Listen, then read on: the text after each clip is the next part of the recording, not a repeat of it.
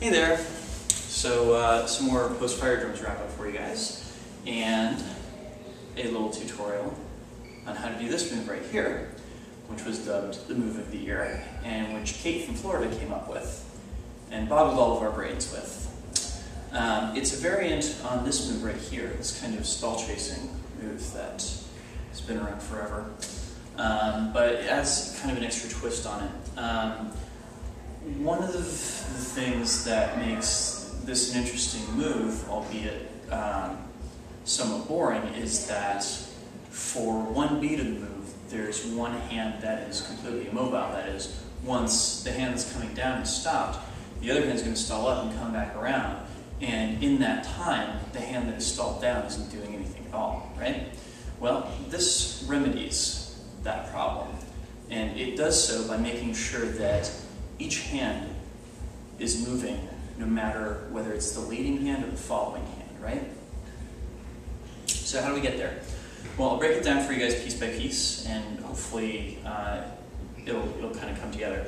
So we're going to start off with I'm going to do this mirrored to you guys. So this will be my left hand for all intents and purposes, and this will be my right hand.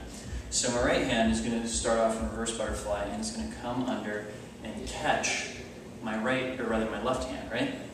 Now, my left hand normally would stall back out top, but that's not what we're going to do this time.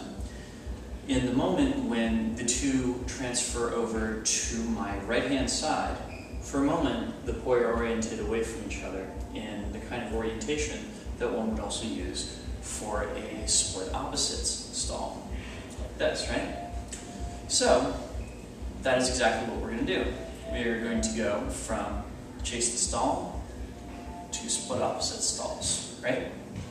Now, once we're in the split opposite stalls, we're going to do something kind of funky. And that is, the left hand is on the bottom no matter what. It keeps going back and forth across the bottom hemisphere. When the two hands catch up to each other over on my left-hand side, that is the native side for the bottom hand, what's going to happen is it is going to become the stall chase lead. It's going to reach underneath my right arm and carry it back around, right? So altogether, so far we have right hand stall chases over, left hand stall chases over, right? And one important thing to note is that as you're doing this, it's going to feel as though you're going to want to kind of stop your left hand when it gets back over to your left hand side, which is totally going to kill you because it actually needs to have enough momentum to get back over to the other side, right? So set your intention such that rather than just stalling back and forth, you're actually going all the way around, right? And that will keep the momentum up. Now once we're back on the other side, once again we find ourselves in a position where one poi is pointed up and one poi is pointed down. So we're going to switch back into those split opposite stalls, right? This is after our left hand has stall chased the right hand back over.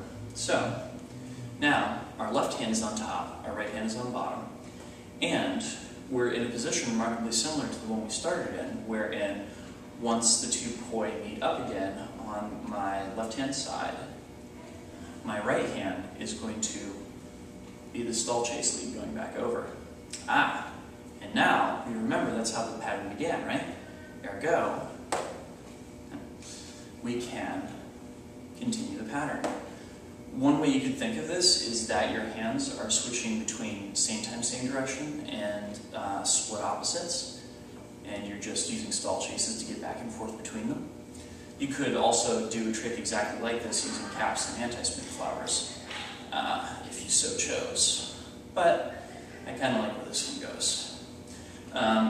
Mine is kind of sloppy, incidentally. I'm not doing the stall chase catch over on each side as cleanly as I would like, but hopefully it gets the intention across.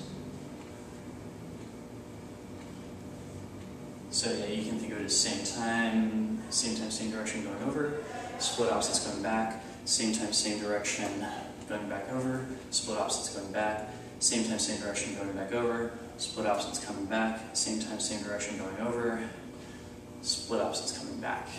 And it looks like this. So, yeah, that's a confusing explanation, I know, but once you get cooking with it, trust me, it makes a lot more sense. So, yeah, thank you guys for watching this installment, and I'll be back soon with more. Peace.